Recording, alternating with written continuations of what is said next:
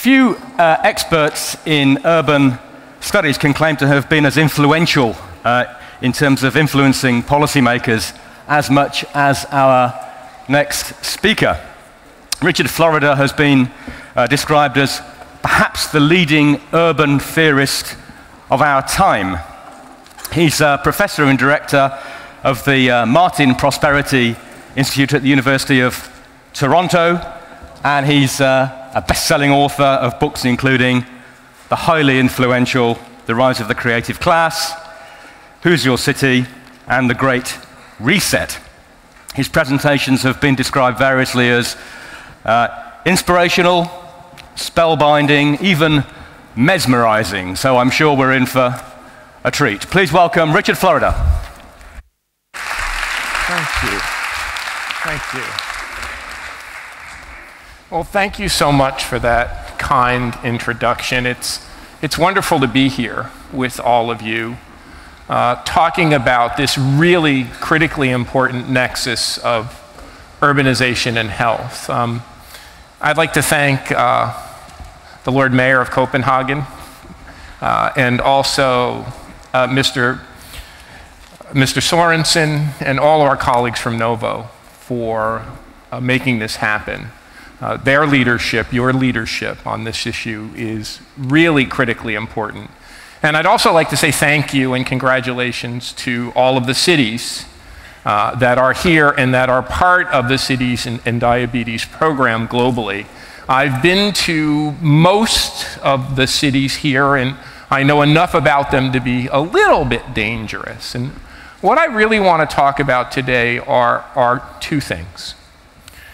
Why, in fact, cities and urbanization are both the greatest opportunity and the greatest challenge of our life, and talk a little bit about what I have been focusing on in my own research and what's of critically importance to you, the increasingly important connection and nexus between urban living, urban lifestyles, urbanization, cities, and health, and why I think we together, from the private sector, from the government and public sector, from the nonprofit and NGO sector, from the university sector, are so important in the beginnings in stewarding and shepherding the change that we have to make, not only in our 5 or 7 cities individually, but around the globe. You see, we are going through the greatest economic and social revolution of all time. We are all living through the most tumultuous and disruptive economic period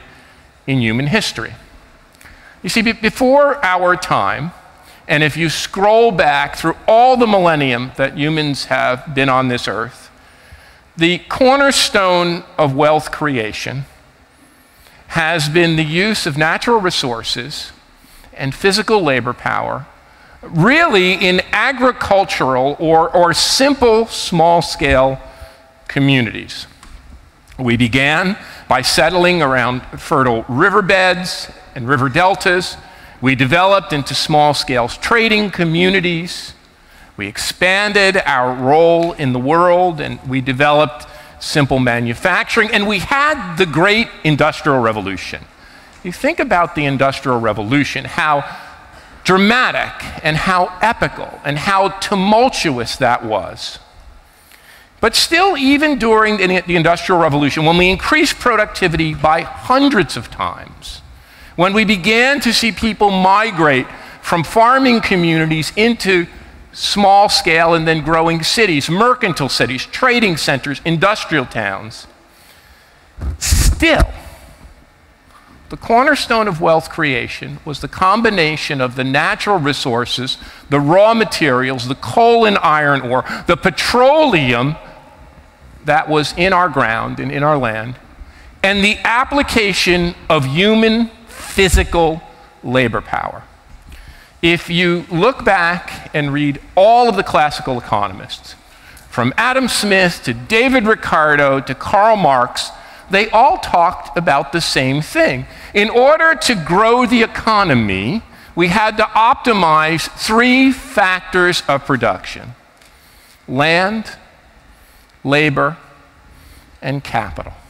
Our productivity was measured by the number of workers or percentage of workers, of share of workers per ton of stuff produced.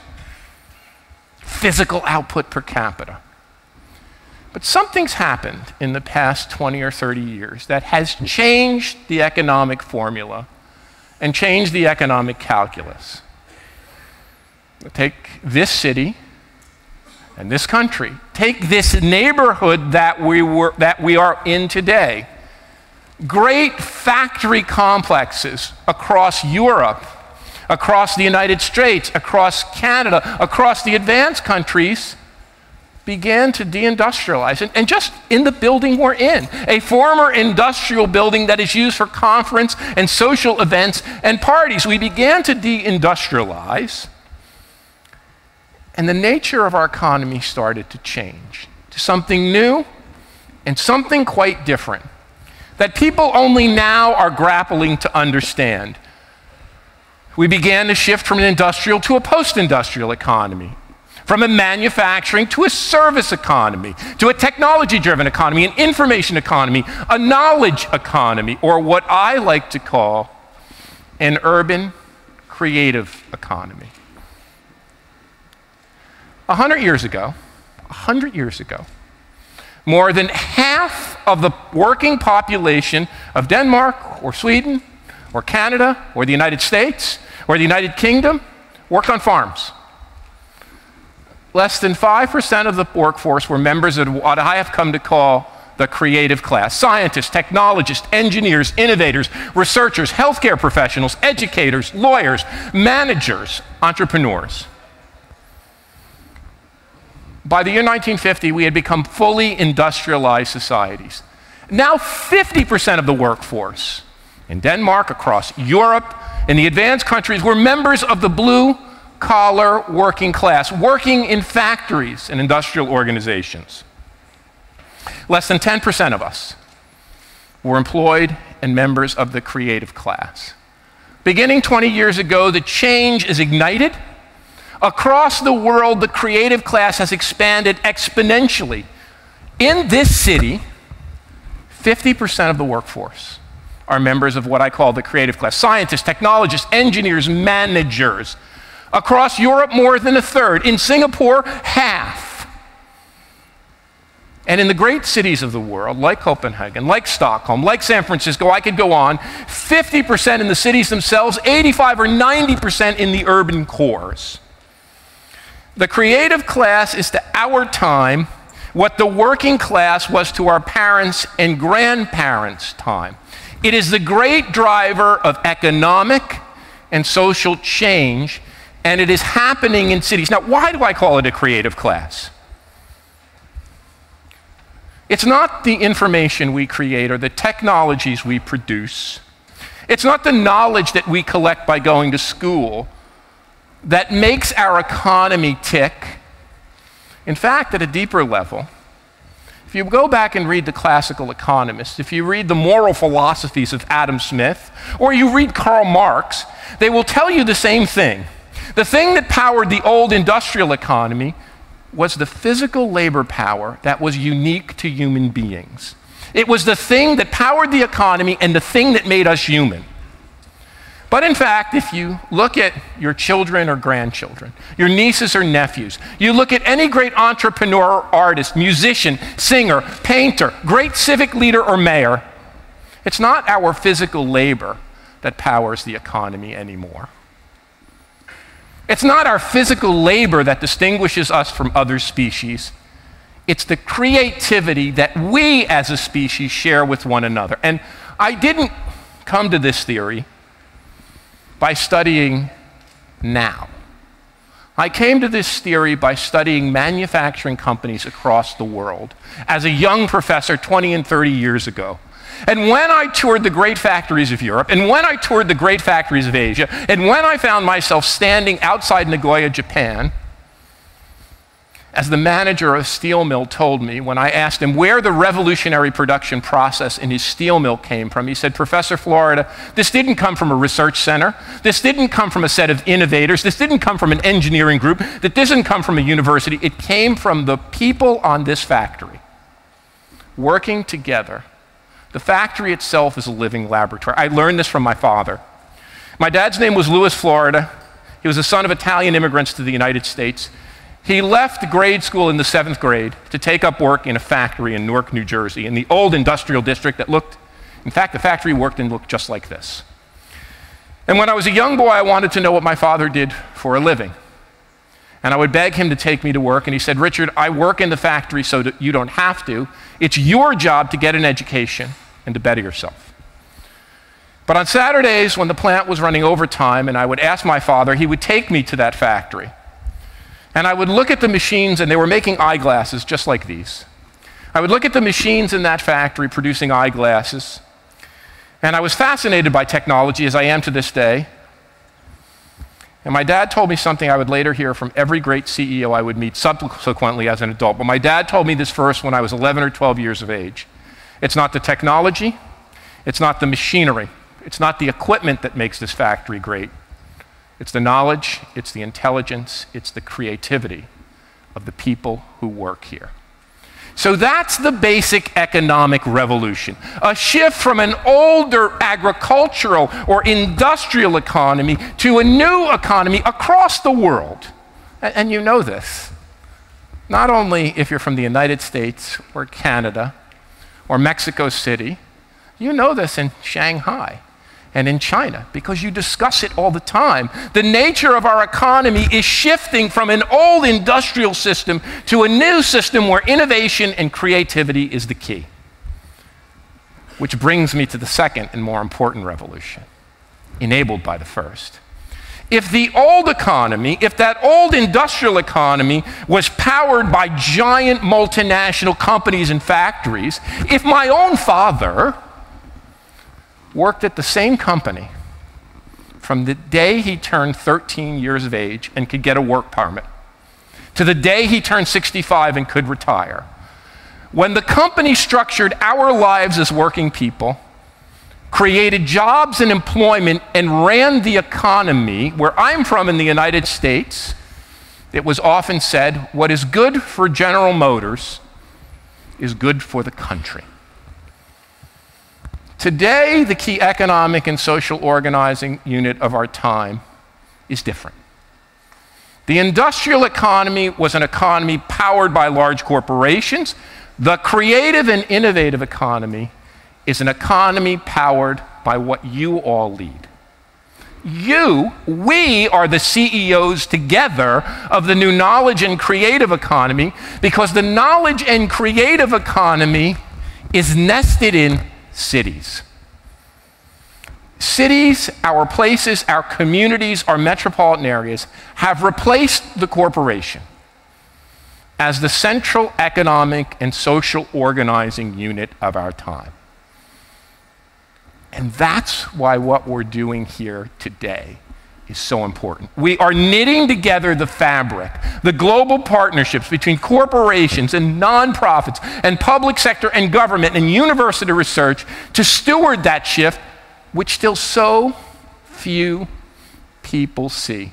The creative and knowledge revolution is an urban revolution. Remember those statistics I told you about? 50% of people working on farms 100 years ago. Half the population working in factories 50 years ago. 5% in the creative economy. 10% in the creative economy in 1950. The urban revolution has been even more powerful. Just a couple hundred years ago, less than 4% of the population of the world lived in cities and urban areas. 95% of us lived on farms in rural areas. In the year 1900, less than 15% of the world's population was urbanized. Well, you know the statistics. You were here this morning. You read. Now half of our population lives in cities and urban areas around the world. In the next 50 years, that will rise to 2/3, maybe by 3/4. We will put more people in cities over the next century than live in cities today. About 3.5 billion people across the world live in cities now. Over the next 50 to 100 years, we'll end up with 8 or 9 billion people across the world being urbanized And 90% of that urbanization will occur where it hasn't happened now, in the emerging economies of Southeast Asia, Africa, and parts of the Middle East. This is the greatest economic revolution in all time, and we will spend more trillions of dollars or euros building cities in our lives than have been spent building cities in all of human history before us. This point bears emphasis. We will put more people in cities, in urban areas, and spend more people, trillions of dollars, building cities than has happened in all of human history before us. This is earth-shattering. And I would submit to you that urbanization is the grandest of all the grand challenges we face. Climate change, energy efficiency, poverty, conflict and terrorism, peace and tolerance, jobs, poverty reduction, addressing inequality and segmentation. Each and every one of those problems, if we are to solve them, are not going to be solved at the G20 summit that is meeting today. They are going to be solved by making our cities better and doing urbanization right. You see, we have a choice now. We can either act together like we are today, led by Novo and all of your efforts. We can either act together to do it right, or we can just try to wing it by the seat of our pants. And over the next 100 years, depending on how we do, depending on the kinds of cities we build, the kinds of infrastructure we invest in, the kinds of health care and health outcomes we achieve, we'll either end up with a world in which the climate is out of control and poverty spirals and conflict and terrorism grows, or we'll end up in a world which is a much better place. You see, I want to give you insight into even more why cities are so important. People somehow believe that in the age of the internet, in the age of new technology, in the age of Skype and Google communications, air travel, we have shrunk the world, we've conquered distance, and place and community are no longer important. In the words of my friend, the great New York Times writer Thomas Friedman, the world has become flat. Well, maybe in certain things it has become flat. He uses the example of manufacturing that has migrated across the world. He uses the example of call centers that you call for assistance that have relocated to where labor costs are cheap. But if you look at the most important things, if you look at where innovation comes from, where technology achieved, where new ideas are produced, where economic output is created, if you look at those things, you find that the world isn't flat at all. You find, in fact, that the world is spiky. And the great paradox of globalization is that as the world has become increasingly interconnected, that as we sit in this room from Europe and Mexico, the United States, Canada, China, Asia, as we sit here together in a world that has been shrunken and flattened, we have become more clustered and concentrated and spiky than ever before. We looked at this because there's no data. Come back to that. There's no data which just allow us to compare cities in Europe to cities in the United States, to cities in Canada, to cities in Asia and China and all the rest. So we took the satellite images of the world at night. We developed computerized algorithms to look at where the centers of the world economy really are. We found that the world today is structured not around 200 nations that are members of the UN, but 40 megaregions, 40 clusters of cities. The Boston, New York, Washington area, Greater London, Greater Tokyo, the area around Shanghai and Beijing, Mumbai and Bangalore, Sao Paulo and Rio, Mexico City, and I could go on. These 40 megaregions are the real economic drivers of the economy. They produce more than 2/3 of our economic output and 9 in 10 of our innovations, while being home to less than 18% of the world's population. And I'm not the first person to discover this. The person who discovered this became a mentor of mine. She was a woman named Jane Jacobs. She was born in Scranton, Pennsylvania, didn't have an advanced degree, wasn't a university professor, moved to New York City, and in the 1950s began to study her neighborhood in Greenwich Village. Later moved to Canada, where she became my friend. And when I got to know Jane, she was in her 80s. She's the most highly regarded urban theorist of all time. One day we were sitting in her living room and I asked her, Jane, what do you think was your most important achievement? She said to me, I think I figured out something that's puzzled all economists to this day. Economists believe, like you, Richard, they believe that economic growth comes from companies. Economists like you, Richard, believe that companies can do things more efficiently by creating, as Frederick Taylor said, or Henry Ford said, a division of labor, by breaking things into very simple tasks and enabling people to do that very efficiently. And Jane said, that's not a theory of economic growth. That's a theory of efficiency. If you want to understand where economic growth comes from, you have to understand where new ideas and new innovations are created. And new ideas and new innovations come from one place. They come from when people like us move to cities. When we move to cities and we cluster and concentrate and mix and mingle in cities, that's where new ideas are created. Cities are where ideas come to mate and reproduce. Cities are where ambitious and talented people come to thrive. Cities are where the diverse groups of people from a country or from many countries come to succeed. And I've boiled down that into a simple theory of cities I call the 3 T's. A great city does 3 things that create the context for economic growth and economic well-being. The first T is technology. Great cities generate new technology and invest in new technology that powers growth. The second T is talent. Great cities are talent magnets. They are brain magnets. They bring together people who are smart and ambitious to create and to innovate. You see, I lived in Pittsburgh, Pennsylvania for nearly 30 years. I saw the great minds of Pittsburgh move away. And Pittsburgh's great export wasn't steel, it was the mines it produced. I saw my students at Carnegie Mellon University in Pittsburgh migrate to Silicon Valley and New York and Tokyo and Europe and fashion some of the greatest companies in the world. The key to being a great city is to attract and retain talent. And the third T is tolerance, and it's incredibly important at a time like this.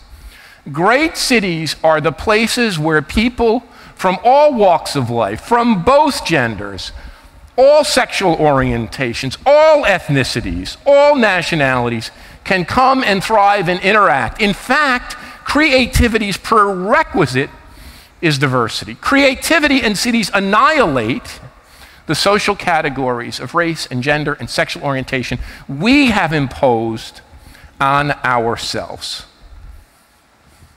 Now look at our future. We are going to create more cities. We're going to build hundreds of new cities.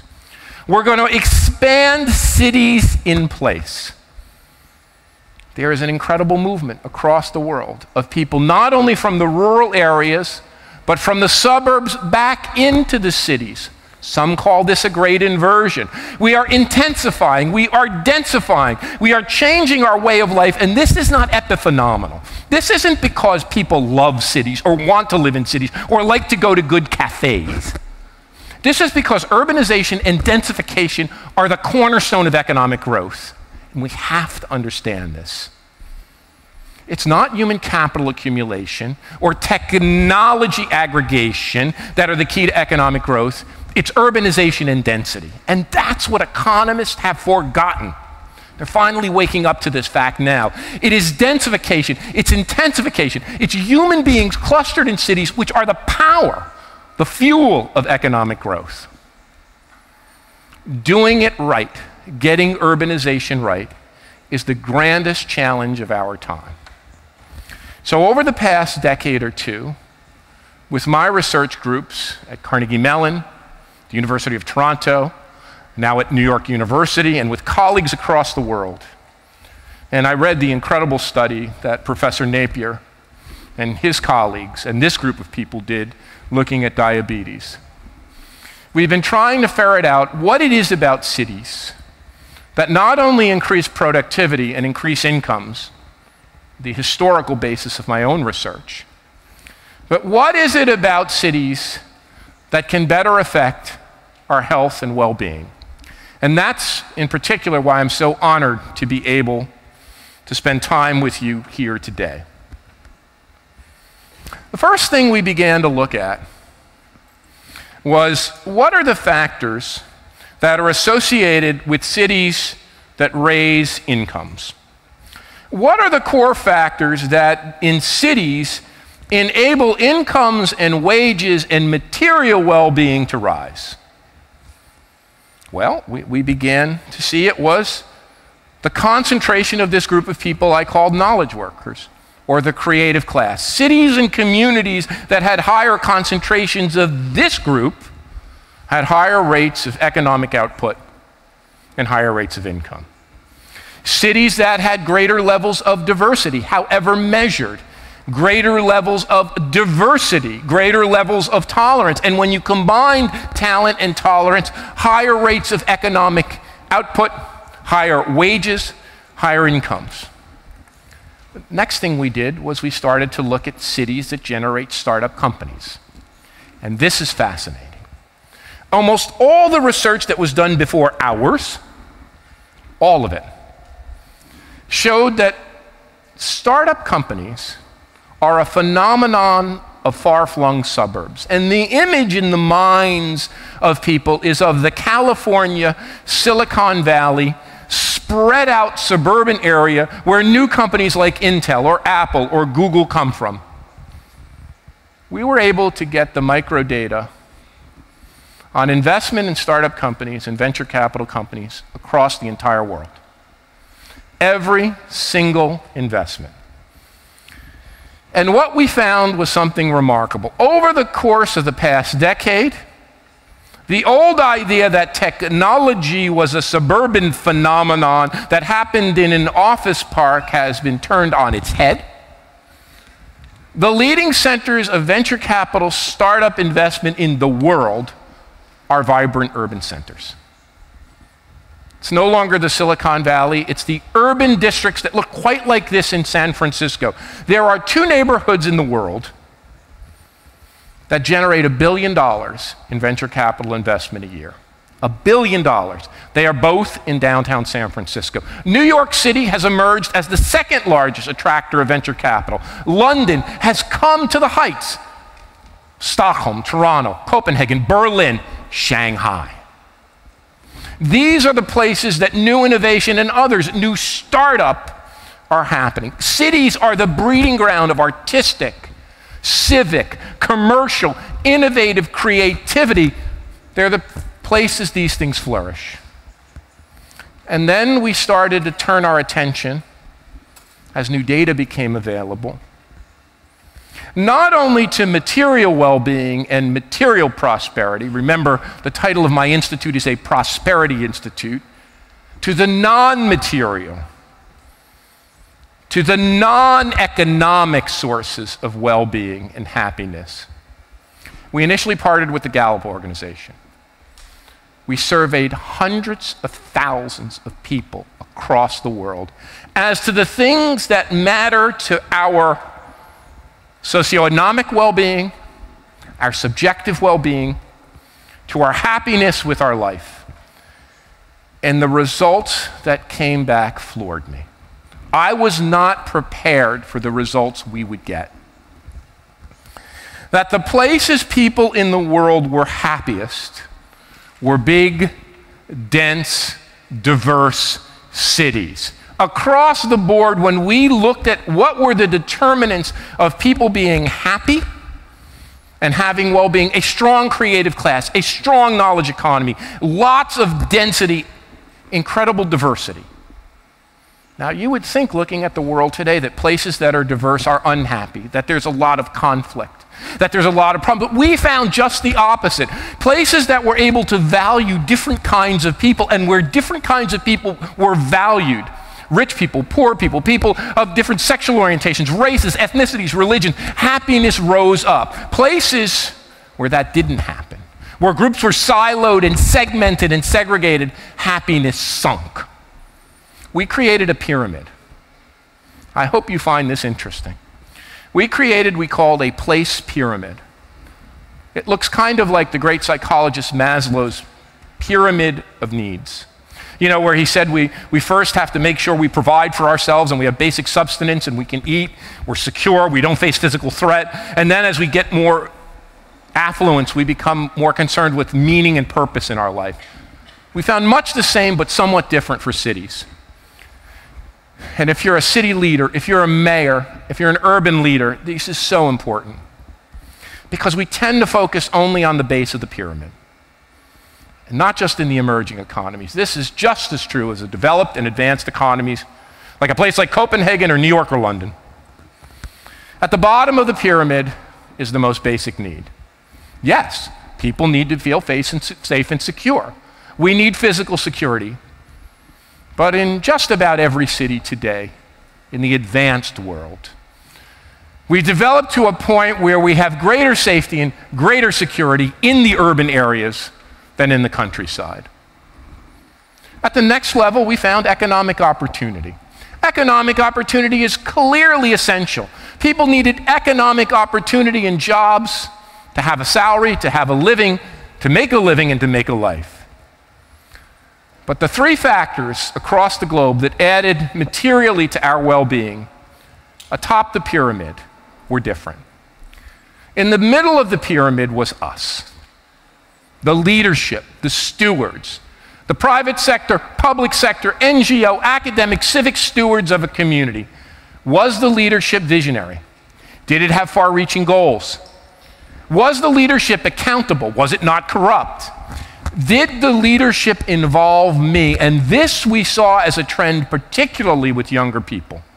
I see it with my students. The ability to be involved in their community. The ability to be involved in making their communities better. We have partnered with leading design firms like IDEO that are working globally. The ability for young business people, like business people at Novo and other corporations, to get involved in projects like this, to get involved in projects in changing their community, were key to how they felt about their lives and their work and their purpose. And when people were more involved and civically engaged, the happiness of the community rose. It's another reason this effort is so important. And the two things at the top of the pyramid, the diversity and inclusiveness of that community. How diverse, how open-minded, how inclusive it was of its people. The more inclusive, the more open-minded, the more embracing, the higher the happiness of the whole community. And at the top, I call it quality of place. Quality of place, not quality of life. The quality of the place itself. Did it invest in its community? Did it have open green space? Did it protect its waterfronts? Did it embrace its history? Its artistic and cultural past? Was that revered? Were there institutions that were invested in that showed that cultural heritage? Were there places for children to play? Were there playgrounds and bike paths that brought people together? What was the quality of place? What were the investments in the place itself? And that quality of place was the number one factor. More important than safety and security, more important than levels of economic opportunity, and of course, all of those five factors went together. And next, we began to look at health, and not just overall psychosocial well-being, but health outcomes. And I think that's why I was so excited to come here and meet with all of you, the folks at Novo and all of you from these communities, because our research was pointing us on a parallel track. You know, if you look at the big killers in our society today, they're not hard to understand. There's obesity, and heart disease, and smoking, and driving around like a maniac in a car. There's a few others. So we began to look at the big things that are associated with ending life prematurely. Overall mortality rates, rates of morbidity, and all of those things. And we began to really dig into this, but particularly with obesity and other factors. And I'm an economist. These are not things that come naturally for me. These are not things, I'm not a medical doctor, although I've met a lot of and begun to collaborate with medical doctors. It's not something that I was made to focus on, so I struggled with it. But as the data came back, it was so eye-opening that the very same factors that I saw being associated with high levels of innovation, with high levels of economic performance, with high levels of economic output, with rising wages and salaries, those very same factors were associated with health outcomes. We did a project just on fitness levels in cities. We began to look at why cities had lower body weight or body mass index, higher levels of overall fitness. And the things that came back were higher levels of human capital, higher levels of talent, the same thing that was powering innovation, higher concentrations of the creative class, higher levels of affluence, higher levels of density. Denser places had fitter people. People who walk or bicycle to work.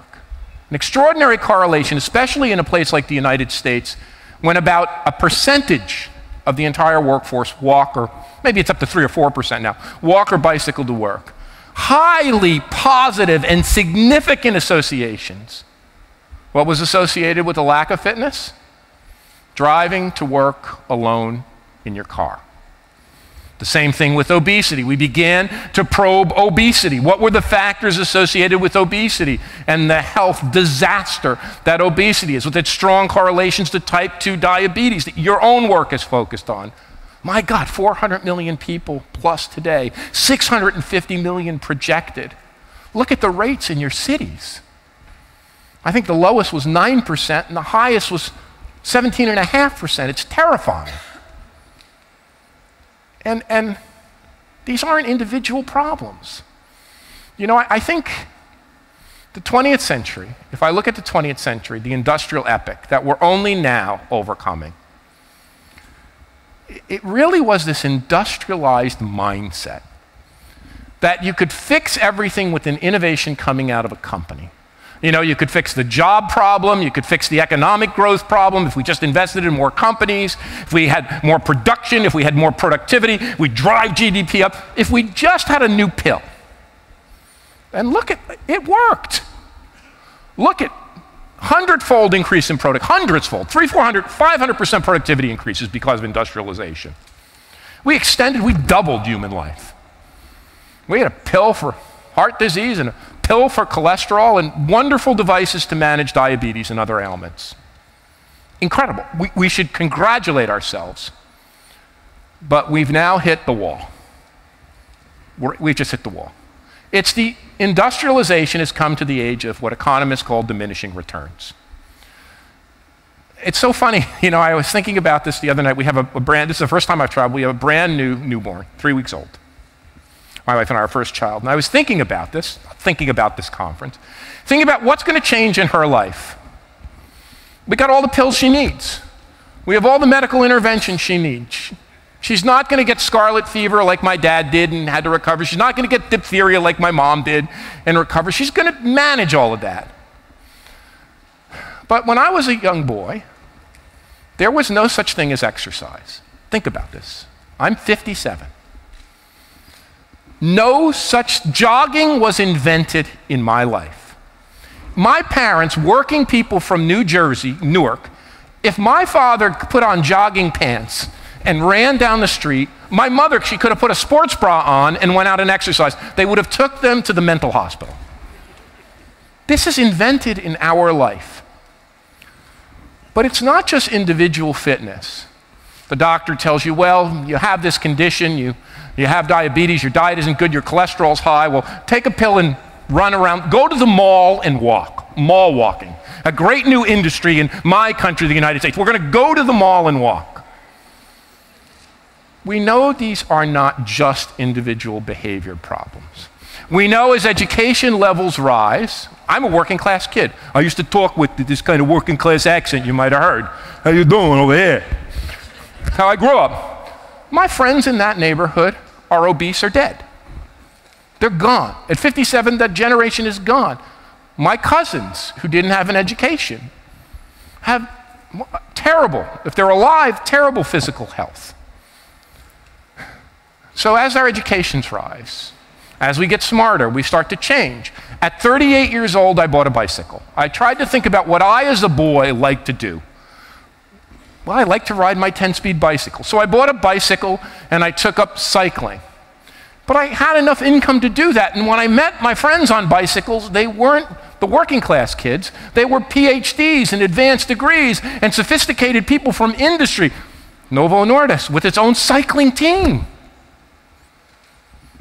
And in my 50s, I took up weight training because I knew I didn't want my physical self to deteriorate. I had to train myself to eat, retrain myself to eat better. But that isn't just an individual thing. That's related to socioeconomic class. If you look at the people in our class position, if you look at the people with college degrees and university degrees and sophisticated degrees, university professors have always been thin and fit. It's associated with certain structural characteristics. But then it dawned on me, this wasn't an individual problem. This was embedded in the way we live. It was embedded in the kinds of communities we live in. When we looked at the data, the first thing that struck us is that places like Copenhagen, Boulder, Colorado, San Francisco, the health outcomes were qualitatively different than the working class places where I grew up. And we're not talking about a few years. We're talking about a lot of years. And when we did the work with Gallup, it wasn't just the cause of mortality, it was the length of morbidity, the quality of life leading up to death, where in the creative class, the knowledge class, the educated centers, people not only lived longer, they extended their quality of life years. And as one of my crass friends said at the time, a researcher, very bald, he said they just live a good life until one day they die. It's not like their life is a series of medical interventions that go on and on and on, leading to a long-term decay in quality of life. I know this well, by the way. My dad was a smoker. He died of lung cancer. My mom was one of 7 sisters. All 7 sisters died of breast cancer, except for my mom, who died of Alzheimer's. I know these illnesses very well, and I know how traumatic they can be. But what we began to find, it was the nature of the community itself that mattered. And this is what I think is so interesting and why I look forward to hopefully working with you all more.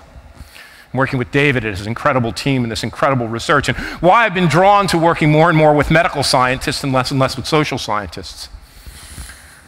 That the nature of the community was so fundamentally important to health outcomes. Well, I mentioned this connection between density. Mentioned this connection between density and innovation and economic growth. Density is a key predictor of better health, no matter how we measured it. We actually created a kind of an overall health index. The denser the community, the more urbanized the community, the more people were packed into that community, just the opposite of what you might think. It wasn't the people who lived out in the far-off rural areas with lots of space and fresh air. The people who live in the densest areas had the best health outcomes. And again, the nature of that community mattered. The more sprawling, the more far-flung, the more commuting by car, the more driving to work alone. Higher rates of ill health, higher rates of obesity. The more people walk, the more pedestrian friendly, the less reliant we are on cars, the more, that is a structural quality of place. look, if we're going to build cities, doesn't this make intuitive sense? That instead of building cities where we drive friggin' cars around and sit on our ass all day and kill ourselves, we built those cities to sell cars. We suburbanized to propel an industrial economy that's over. How many cars do you guys make here in Denmark? I think it's 0 last time I looked. We built this suburban, sprawling place basically to power an industrial economy. So when people like my parents bought a little house on the outskirts of Newark, they bought a refrigerator and an air conditioner and a television set and a stereo system and 2 cars, and it kept the factory lines going where my dad worked. We are now a creative economy where creativity requires density. We're an innovation economy where the more we urbanize, the more innovative we get. The most advanced places, the wealthiest places, like Copenhagen, like Amsterdam, like San Francisco, we can go down the list, have the highest rates of cycling. That's where people are moving back to the city, where they're walking to work. This is the core of innovation, but it's also the core of good health. We have a shift as bigger than the Industrial Revolution. This shift is bigger than the Industrial Revolution. And what we have to do is bigger than the rise of our first great cities and our first great suburbs. We have a total reset that we have to do. We have to build cities not simply to produce more stuff and to create more output. We have to build cities where we can innovate, create, and be healthy. I remember when I was doing the research for my book, Rise of the Creative Class, and for you skeptics out there, or your colleagues who might be skeptical, I was trying to understand why these highly innovative companies enabled what I thought of as slacking, lacking off. Why they were enabling people to take breaks whenever they want. Why were they enabling people to go cycling? Why were they enabling people to go out and go for a walk and get an espresso? And one day I was cycling with some friends and they gave me the answer. We don't work on an assembly line anymore where they can time our movements. Creative people work with our minds. And when we, like my dad, when he came home from the factory, he opened a can of beer and he put on his favorite sports team and he sat back. He worked with his physicality all day. He used his back and his arms and his legs. For the creative class, for the knowledge workers, when we engage in physical activity, it resets our minds. That's why those high-tech companies have all of this stuff. When I look around our office at the university and my research team, when I look around our newsroom at the Atlantic where we created City Lab, I see young people sitting on balls. I see people doing standing desks. We have people on treadmill desks. These things are required not only to keep us healthy, but to keep us fit. Well, when I saw the findings from the diabetes study about isolation, another thing triggered in my mind. I've been working with a group of medical researchers and mental health professionals at the University of Toronto, trying to figure out why suicide rates are rising.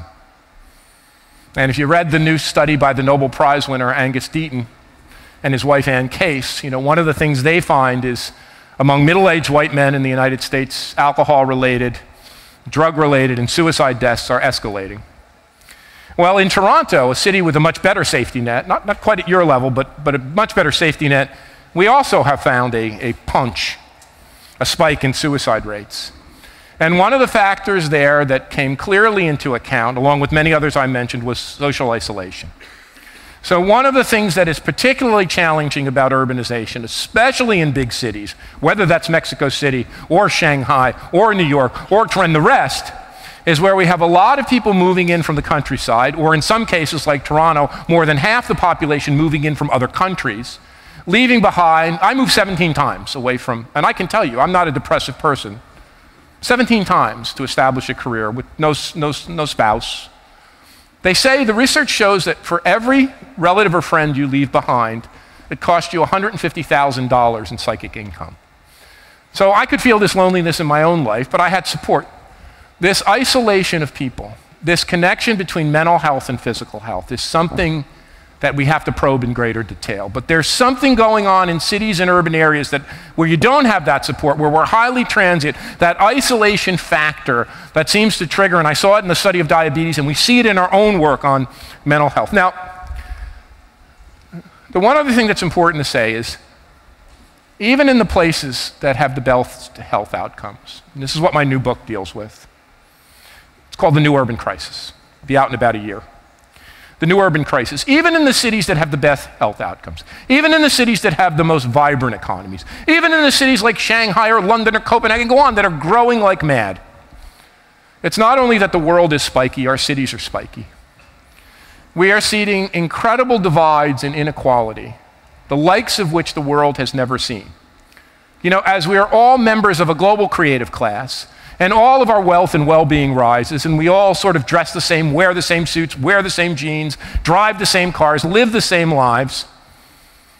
The privileged third of us condition goes up, but there's 66% of people across the world, and more in the emerging economies, across the world who are toiling in low-income, precarious, vulnerable conditions. The people who work in not only manufacturing, but this surge in low-income routine services, retail trade, food preparation, you can go on. Their conditions are sinking and that divide's worsening. You know, that's what's behind not only the economic divide we see in our most advanced countries, that's what's behind what happened in Paris. It's what's behind what happened with the attacks on New York a decade ago. That we are living, it's what happened in the riots in London. We are living in a world where economic divides the top, and maybe to quote Tom Friedman, the world is flat from the peaks, but the valleys get deeper and deeper. And the health outcomes in each of our communities, and I was looking at the maps for Houston and other, it was exactly like the same maps we have built in our research group. You could see the concentrated poverty. You could see the concentrated, and what happens is that we get trapped. There are areas of advantage and mobility and affluence and areas of just poverty traps and ill health. And the final thing I want to say is that urbanization really is our grandest challenge for this region. For every country represented in this room, for all of the cities, all of them, urbanization has gone along with growth and good things. That's true of Copenhagen, that's true of Vancouver, that's true of Johannesburg, that's true of Mexico City, Shanghai, and all the rest. For all of us, urbanization has meant a path to prosperity and better health. But for the first time in our history, that's starting to break down. For the first time in our history, in areas of Southeast Asia and in areas of Africa and the newly industrializing world, we are seeing urbanization go along with increased poverty. This has never happened in modern history before. And it's because we live in a global world where we can ship things around, where advantage concentrates. So one of the things we have to commit ourselves to is, as this urbanization increases, and as urbanization has lifted boats in our cities, in our societies, in our nations, we have to begin to understand that it's not enough just to push on the level of urbanization, that we need help.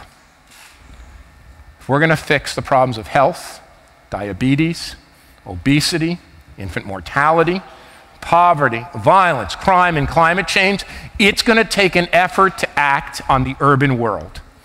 And with all due respect to my great friends who think cities and mayors can do it all, we can do a lot, but we can't do it all.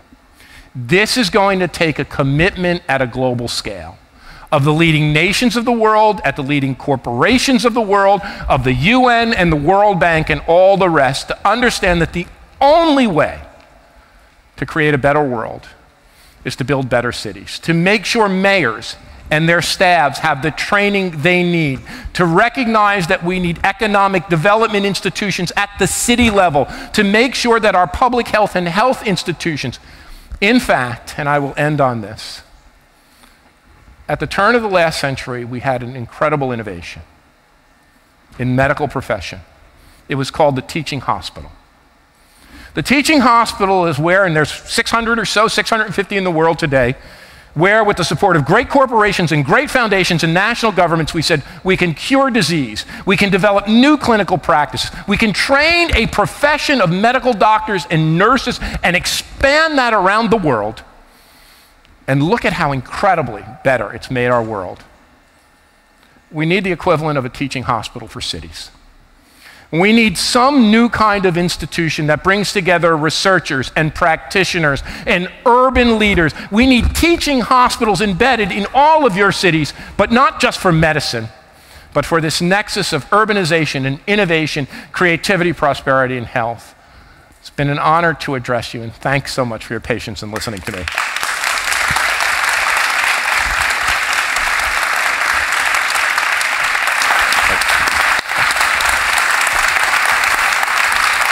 Very kind. Thank you. So the advanced billing was all true. That was indeed inspirational. I think a real tour de force. And I think we're very fortunate that Richard's been able to join us today to help shape our thinking, to expand our thinking so magnificently. Please join me in thanking him once again. Thank you.